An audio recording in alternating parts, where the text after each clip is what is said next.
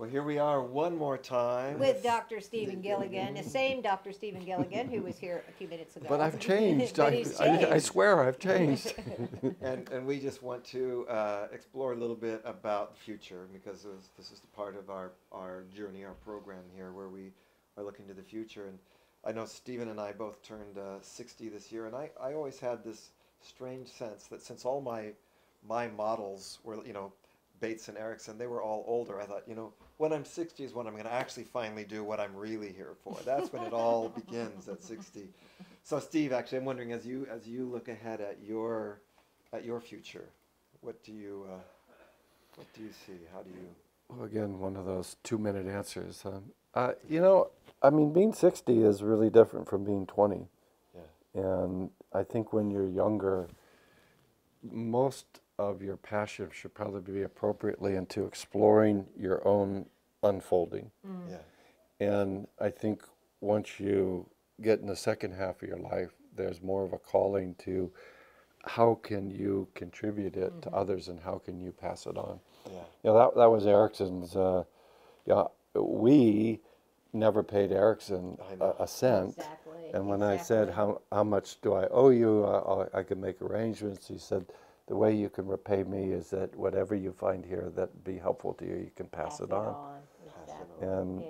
And I used to think that I was living from that, but I feel more connected to that now. And to me, one of the central vehicles is the IAGC. Yeah. That would be for the uninitiated, the International Association for Generative Change that Robert and I have been developing, Yes. which I continue, I hope, will always have sort of my own personal evolution stuff on the side. And I know for me that I need to be involved in at least 3 contradictory practices, because I'm such a fundamentalist. My early Catholicism, I'm such a true believer. I say, okay, I've got the cult number 1 from 10 to 12. And but seriously, to just try to stay alive in the best sense. But I see the contribution to larger communities, not only a calling for me personally, but I see it as a calling for the world. I mean, I think community is falling apart, and with it, the world is being torn asunder. So to me, the biggest bang for the buck, I think that the biggest difference that I can make is in trying to support the initiation of communities that will bring generative change in multiple areas. And in a lot of ways that's one of the greatest legacies of NLP. When we heard Richard, I was listening to the video, he was saying NLP has entered so many different fields, and it has. It's true. It's amazing. And so I see the generative change as sort of a next generation. Yes. I don't say that condescendingly, but it's just contexts evolve and things change. So I see what a different contextual way of understanding this stuff and how to transmit it and how to practice it. And so I see the supporting and initiation of generative communities as the most important thing for me in the next decade. Great. I hear. I agree.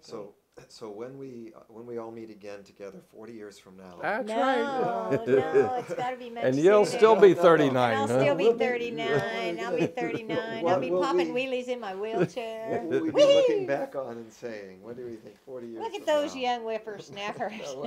What will have changed?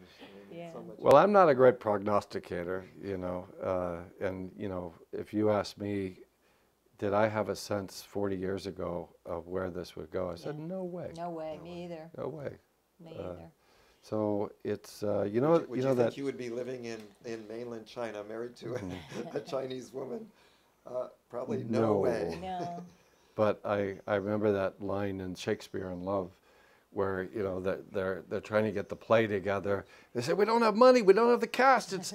How's it going to happen? And the guy who was, I think he was the manager. Rush, Yeah, he Jeffrey said, Rush. I don't know, but what did he say? He says, it's a mystery. It's a mystery, and he got this twinkle. It's just So, like the theater. To me, creativity rests in a willingness to open to the mystery. Yeah, yeah. And it's really 1, 2, 3, 4. Exactly. So, I agree. I agree. To the mystery, then. Yeah. Inspired by the to mystery. the mystery. That's what my bumper sticker says. Inspired by the mystery. That's what mine says too. Get yeah. out! I swear to God. No. All right, everybody, to the mystery. Bye. Thank you, Steve. Thanks, Steve. Awesome. Have fun. What a hoot.